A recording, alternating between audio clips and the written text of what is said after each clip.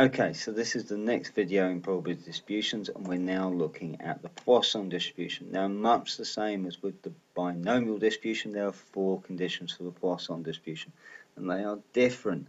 So you must learn them because they don't appear on the formula sheet. So the first one is that events happen at random, and that might seem like such an obvious one, but it's not. Okay, so the events have to happen at random. The second condition is events cannot happen at the same time. So, they can't happen simultaneously. The third condition is each event is independent. And I've done those three first because the fourth condition is a bit of a doozy. And that is the average number of events that happen is proportional to a time interval or area. And that kind of gives you a huge clue about what the Poisson distribution is about. It's about time intervals and areas. And it also tells you an average. Now, the difference between the Poisson and the normal distribution is they don't tell you a standard deviation with the Poisson. Generally, they will tell you just the average number of events. So the other thing that's different for a Poisson distribution is the Poisson distribution is about discrete numbers. So it's about a number of events that happens. That's a whole number, whereas the normal distribution is a continuous distribution. Okay, so those are my four conditions, and we'll talk a bit more about that last one in a minute. However, let's move on. So the formula for a Poisson distribution is this one. Okay, to talk you through this, the probability x equals a is e to the minus lambda, lambda to the power of a divided by a factorial, and that is when lambda is the average number of events, lambda is an upside down y, and a is the number of successes. Okay, again, I've slightly rewritten it from the one that you'll find in your formula sheet, so you need to look at that formula sheet and check.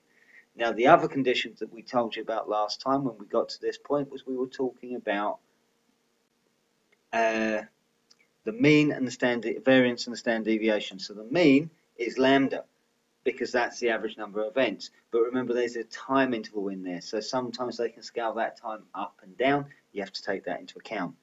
The other variable is the variance, is lambda. So that makes the standard deviation the square root of lambda. All good. Right, so the last time when I did this for the binomial, we then had a look at a question. So, outside school, in 1 hour period, we counted 240 cars travelling by towards the roundabout. Find the probability. So let's think about this. Cars driving past a school.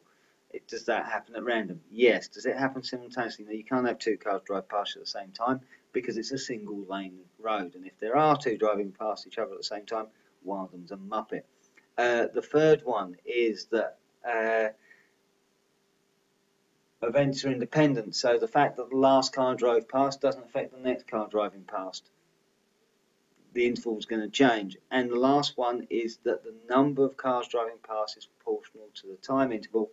I had 240 drive past in an hour, so in 2 hours I'd expect 480 to drive past, that's proportional, and in half an hour I'd expect 120 to drive past, and in 10 minutes I'd expect 40 to drive past. So depending on how big my time interval is, the number of cars changes. That's what I meant by proportional, okay? The last thing we need to talk about is using your calculator.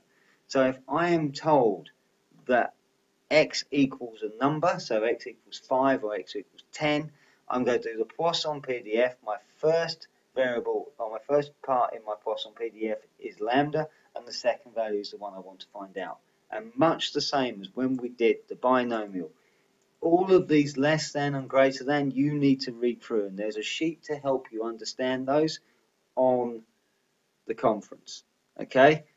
But the main thing is that as you go through these, if it's less than a, you've got to know that it's got to be less than or equal to on your calculator. So the Poisson CDF is the variable which you use on your calculator to work these out, and it has to be a less than or equal to. Cool. Next video, we're going to actually answer the same questions we just looked at, and hopefully you'll get a bit more of the idea about the Poisson. Now, when I did those last time, I found that I thought probably should have actually put this in so that you could actually see it. So those are the same thing we just talked about, but with some numbers, not with letters. See you next time.